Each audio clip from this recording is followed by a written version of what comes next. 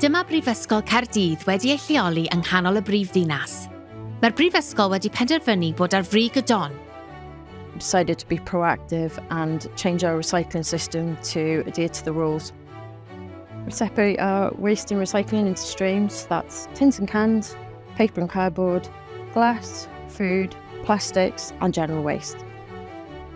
Our bins have been designed to be clearly instructional with the use of wording and iconography. All the bins match across the whole university to make the recycling experience as simple and as clear as possible.